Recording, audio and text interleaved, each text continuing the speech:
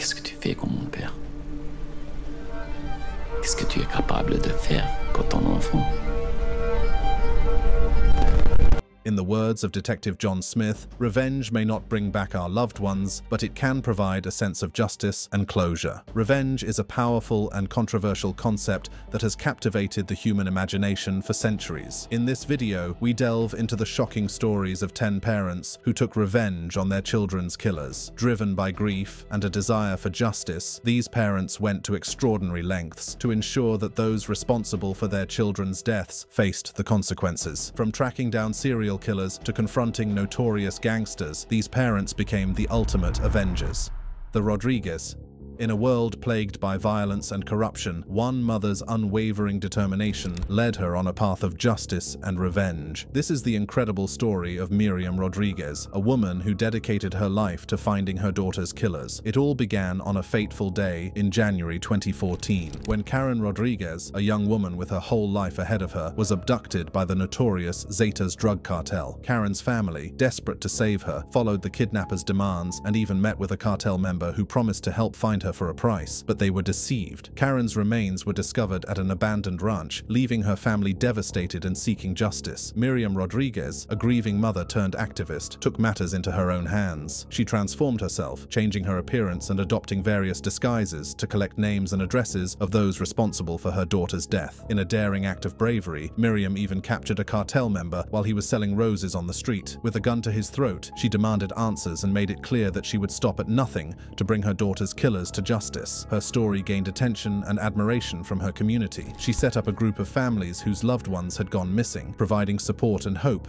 in the face of tragedy. Together, they fought for justice and demanded answers from the authorities. One by one, Miriam hunted down the members of the cartel who had taken her daughter's life. With each successful capture, she ensured that they faced the consequences of their actions. Miriam's methods were unorthodox, but they were driven by a mother's love and a burning desire for justice. However, Miriam's vengeful actions came with unfortunate consequences. As she continued her pursuit, the cartel retaliated, targeting Miriam and her family. They became victims of threats, intimidation, and violence. Miriam's relentless pursuit of justice had put her own life and the lives of her loved ones in grave danger. Despite the risks and the personal toll it took on her, Miriam remained resolute. She believed that her actions were necessary to honor her daughter's memory and to ensure that no other parent would suffer the same fate. She was eventually killed by the cartel, but her legacy lives on. Her son, Luis, took over the group and continued the fight for justice. He vowed to carry on his mother's legacy and ensure that no other family would suffer the same fate. Her unwavering determination and courage made her a hero in her hometown. A bronze plaque now stands in the central square, honoring her legacy and reminding everyone of the power of a mother's love and the strength of the human spirit. Miriam Rodriguez, a woman who dedicated her life to finding her daughter's killers, will forever be remembered as a symbol of courage and resilience.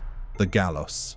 It was a sunny day in July 2000 when Eduardo Gallo's world was shattered. His beloved daughter, Paola, was kidnapped from their weekend home in Tepoztlan, Mexico. The criminals demanded a ransom of $18,500, over 3 million Mexican pesos, and Eduardo, desperate to save his daughter, did everything he could to meet their demands. But tragedy struck when Paola's lifeless body was discovered, leaving Eduardo consumed by grief and a burning desire for justice. She was found in an abandoned car near the drop-off point for the ransom near 3 other dead men. The police started investigating the case immediately, but weren't making much progress. Frustrated by the lack of progress in the official investigation, Eduardo took an unorthodox approach to carry out his revenge. He made a life-altering decision, shutting down his successful consulting firm to embark on a relentless pursuit of the truth. He immersed himself in the criminal underworld, gathering information and making connections with individuals who could help him track down the perpetrators. Eduardo became a vigilante, operating outside the boundaries of the law to bring his own form of justice. With each step closer to the truth, Eduardo's resolve grew stronger. He meticulously planned his revenge, gathering evidence and building a case against the individuals responsible for his daughter's death. Eduardo's actions were driven by a mix of grief, anger, and a burning desire to protect other families from experiencing the same pain. When the time came, Eduardo executed his plan with precision and determination. He confronted the killers, ensuring that they faced the consequences of their actions. With the help of the police Eduardo orchestrated a stakeout that led to the arrest of Francisco Zamora Arellano, the man responsible for Paola's death. In a shocking turn of events, Arellano confessed to the crime, bringing closure to Eduardo and his family. However, the consequences of Eduardo's revenge were far-reaching. His actions had a profound impact on his own life and the lives of those around him. The line between justice and vengeance blurred, and Eduardo found himself grappling with the moral implications of his choices. The toll it took on his mental and emotional well-being was immense, but he remained steadfast in his belief that he had done what was necessary to honor his daughter's memory. The Gallo family's story is a testament to the lengths a parent will go to seek justice for their child. It serves as a stark reminder of the flaws in the justice system and the frustrations that can drive individuals to take matters into their own hands. Join us as we uncover the stories of 8 other families who, like the Gallos, took revenge on their children's killers, the Bachmeyers.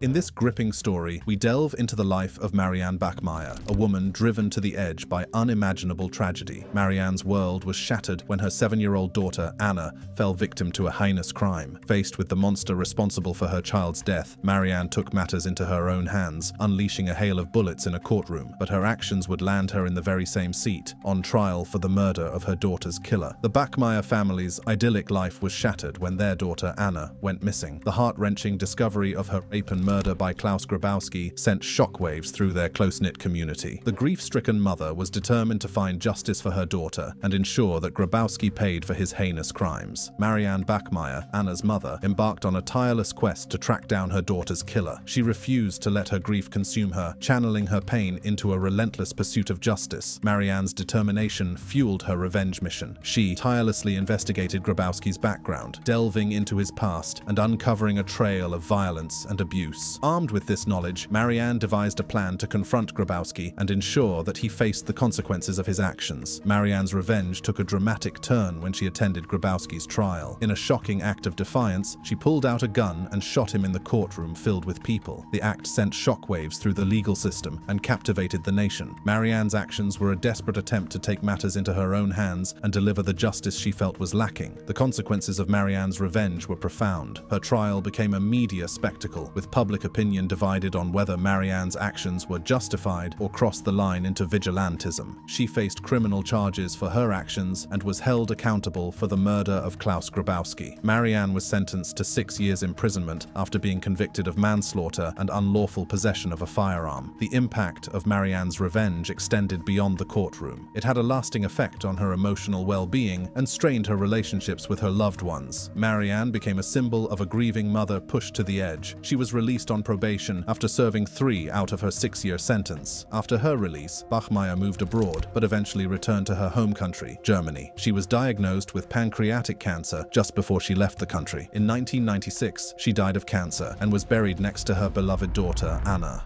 The Terrys.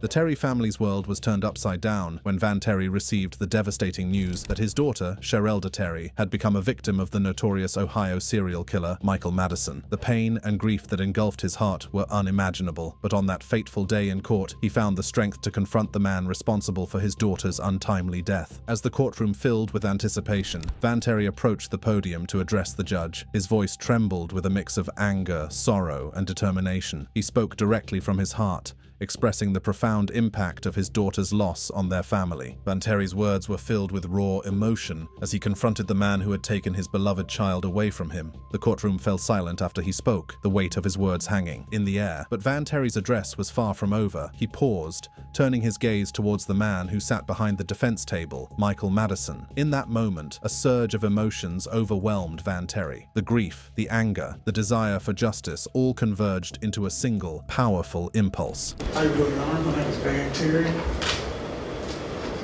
Father Sherelda Terry. Right now, I guess we're supposed to, in our hearts, forgive this clown who's touched our families, taken my child, Without warning, Van Terry broke free from the restraints of grief and dashed towards the convicted killer. He leaped over the table, propelled by an overwhelming need to confront the man who had forever altered his family's life. The courtroom erupted into chaos as deputies and onlookers scrambled to react. Amidst the commotion, shouts of "No" echoed through the gallery, while someone else screamed, "Terry!" The intensity of the moment was palpable, as the clash between Van Terry and Michael Madison unfolded before the stunned eyes of those present. Law enforcement officers swiftly intervened, wrestling Van Terry to the ground. Madison and others in the courtroom scrambled to find safety, their faces etched with shock and disbelief. The scene was one of pandemonium, a collision of emotions, and the raw reality of a grieving father's pain. Eventually, Van Terry was dragged from the courtroom, his struggle against the restraints a symbol of the pain and anguish that consumed him. Madison, seemingly unharmed, remained in his seat, a chilling reminder of the heinous crimes he had committed. Following the chaotic outburst, the courtroom regained its composure and the sentencing hearing continued. Cuyahoga County Common Pleas Judge Nancy McDonnell, undeterred by the disruption, went on with the proceedings. Ultimately, she accepted the jury's recommendation and sentenced Michael Madison to death for the 2013 killings. The horrific nature of Madison's crimes, coupled with the evidence presented during the trial, outweighed any attempts to spare him from the ultimate punishment. The families of the victims, including Van Terry, found solace in the fact that justice had been served. The Bamberskis.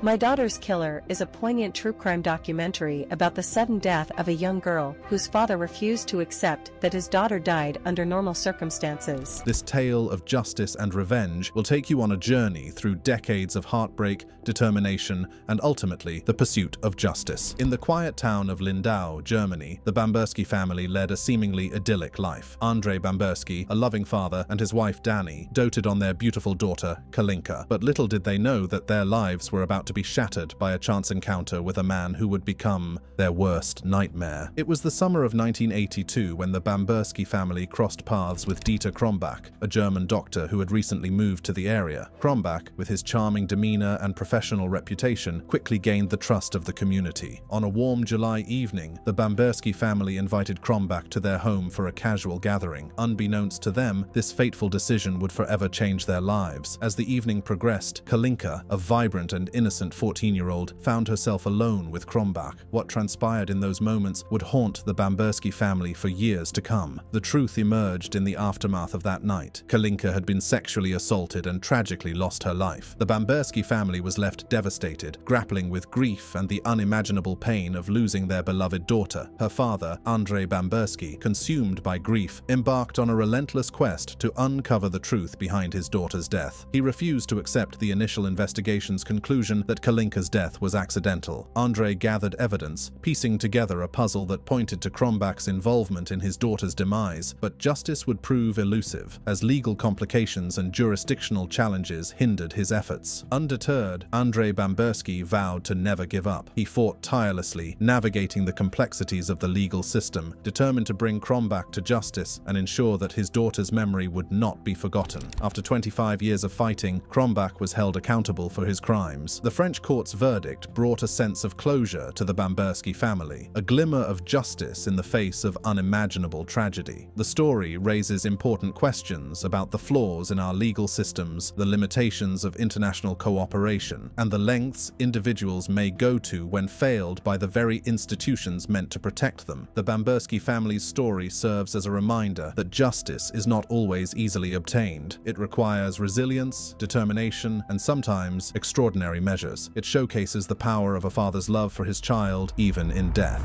The Shazims. Maud. Shazim was a beloved member of the community, known for his kindness and ambition. He had dreams of making a difference in the world, but fate had a different plan in store for him. Unbeknownst to Shazim, a notorious criminal named Arif Hussein had set his sights on him. Arif Hussein was no stranger to the dark side of life, with a long list of offenses and a terrible reputation. Arif Hussein saw Shazim as an obstacle, a threat to his illicit activities. He devised a sinister plan to eliminate Shazim, ensuring that he would never stand in his way again. And so, on that fateful night, As Shazim walked home, unaware of the danger lurking in the shadows, tragedy struck. Arif Hussein, fueled by his twisted motives, attacked Shazim with a cold and calculated brutality. The news of Shazim's murder was devastating, leaving his family and friends devastated. The loss of such a promising young life was a blow that would forever change their lives. In the wake of his son's tragic murder, Mr. Ahmed, Mod's father, hatched a plan that would send shockwaves through the city of Bareilly. Mr. Ahmed knew that the wheels of justice could be slow and unpredictable. He couldn't bear the thought of his son's killer roaming free, so he made a shocking decision. He would ensure the release of Arif Hussein on bail, but not for the reasons one might expect. Mr. Ahmed used every resource at his disposal, leveraging his connections and influence to orchestrate Arif Hussein's release. It was a move that left everyone bewildered and questioning his motives. As the courtroom granted Arif Hussein bail, the public watched in disbelief. They couldn't comprehend why a grieving father would go to such lengths to set his son's killer free. Behind closed doors, Mr. Ahmed revealed his true intentions to a select few. He had meticulously planned every step of his revenge, gathering evidence, witnesses, and support from the community. One fateful evening, Mr. Ahmed invited Arif Hussein to a secluded location on the outskirts of Bareilly. The tension in the air was palpable as the two men faced each other, their eyes filled with anger and grief. Mr. Ahmed confronted Arif Hussein with undeniable evidence of his son's murder, leaving him with no room for denial or escape. It was a moment of reckoning, a moment where justice would finally be served. In a shocking turn of events, Mr. Ahmed pulled out a gun and aimed it at Arif Hussein. The world seemed to stand still as the sound of the gunshot echoed through the night. Arif Hussein fell to the ground. The news of Mr. Ahmed's act of revenge spread like wildfire, leaving the city of Bareilly in a state of shock. People were divided in their opinions, some applauding his courage and determination, while others condemned his actions. In the aftermath of the incident, Mr. Ahmed was arrested and faced trial for his actions. The Stokes family. Tyshawn Lee, an innocent and vibrant 9-year-old, was enjoying a sunny day at the park near his grandmother's house. He was sitting on a swing, laughing and enjoying the carefree moments of childhood. But then, a man named Durite Boone Doty approached Tyshawn. Doty, a stranger to the young boy, dribbled his basketball and offered to buy him a juice box. Tyshawn, trusting and unaware of the danger that awaited him, followed Doty into an alley. Unfortunately, this alley would become the setting for a brutal and senseless act of violence. Doty, fueled by a sinister motive, shot the innocent child multiple times in the head at close range. The echoes of the gunshots reverberated through the alley. The news of Tyshawn's tragic death quickly reached his family. The Reverend Michael Pfleger, a Roman Catholic priest who presided over the boy's funeral mass, described the scene as one of the most evil acts he had ever witnessed. A young boy, lying lifeless in an alley next to a garbage can, his basketball just a few feet away. Tyshawn's murder garnered national media attention, shining a spotlight on the ongoing gang warfare that plagued the streets of Chicago. Investigators soon discovered that Tyshawn had been executed by gang members as a message to his father, Pierre Stokes, who was allegedly a member of a rival gang. The motive behind Tyshawn's murder was rooted in a cycle of violence that had consumed the city for years. Stokes, devastated by the loss of his son, would soon find himself seeking revenge. Months after Tyshawn's death, Stokes encountered Doty's girlfriend and her 2 adult nephews. Fueled by grief and anger, Stokes looked straight at her, threatened her, and fired 6 shots. It was an act of vigilante justice, a desperate attempt to avenge his son's murder. But as the saying goes, vigilante justice is not justice. Assistant State's Attorney Melanie Matias made it clear during Stokes' trial that street justice is not the answer. After hours of deliberation, a Cook County jury found Pierre Stokes guilty of attempted murder, aggravated battery with a firearm, and a gun charge in connection to the triple shooting. Now, he faces the harsh reality of a potential life sentence. The impact of Pierre's revenge on his own life was profound. He was ultimately sentenced to 30 years in jail for his actions, paying the price for taking the law into his own hands. The public opinion surrounding his case was divided, with some seeing him as a hero and others viewing him as a vigilante. As we reflect on this tragic tale, let us remember the innocent lives lost and the families torn apart due to gang violence in Chicago. The Lopez family. Louis Lopez, a 52-year-old father, had his world shattered when tragedy struck his family. In October, his beloved daughter, Danielle Lopez, lost her life in a devastating accident that would set off a chain of events no one could have predicted. Danielle, just 16 years old, was a vibrant and promising young girl. She had dreams of a bright future, filled with laughter, love, and endless possibilities. It was a fateful day in 680 in San Jose when Danielle's life was tragically ended. After an argument with her 18 17-year-old boyfriend, she stepped out of the car they were in. Little did she know that this decision would lead to a series of events that would forever change the lives of those involved. As Danielle walked along the busy highway, she was struck by not one, not two, but 4 cars. The details of that horrific moment are etched into the minds of those who witnessed it, forever haunting their memories. Since that tragic day, Louis Lopez, her father, was completely consumed by grief, unable to find solace or closure. The loss of his daughter has left a void in his heart that nothing can fill. Louis's grief would lead him down a path of darkness, seeking justice for his daughter's untimely death. Even if Danielle's death was ruled an accident, Louis wasn't satisfied. He was determined to hold someone responsible for the death of his child. In a shocking turn of events, Louis shot and killed Ronaldo Cantu, the father of Danielle's boyfriend. Cantu, father of 3 and loving husband, died at the scene. Louis was subsequently charged with murder. Community members frowned upon the drastic actions Louis took, calling him unreasonable and blaming him for killing Cantu in cold blood. The community, once united in grief over the death of Danielle, now finds itself torn apart by this tragedy. The loss of 2 lives has left scars that may never fully heal. On one hand, there is the death of a vibrant young girl. On the other hand, there is the brutal killing of a father of 3. Danielle Lopez, a bright and promising young girl, should be remembered for the joy she brought into the world, not the pain and suffering that followed her death. Her memory lives on in the hearts of those who loved her, forever cherished and never forgotten. Cantu's legacy will also live on through his grieving wife and children. The Nicholsons.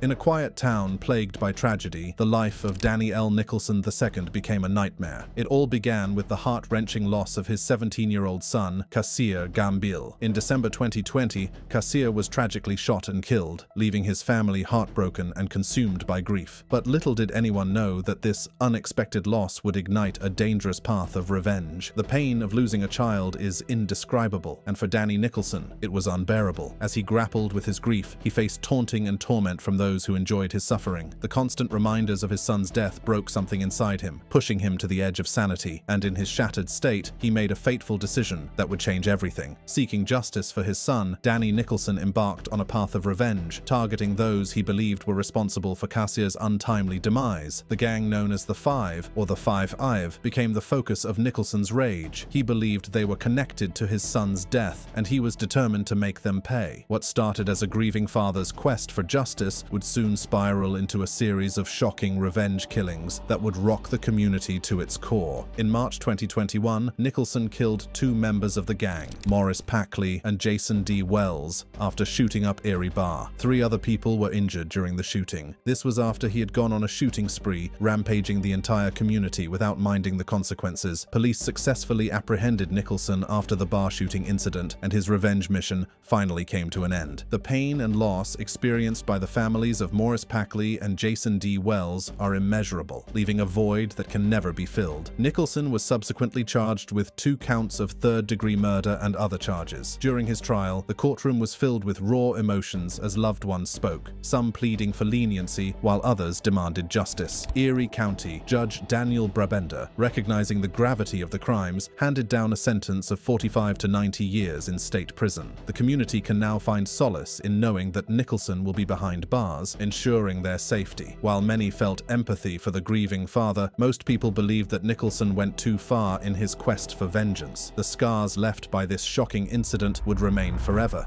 The Torres Felix.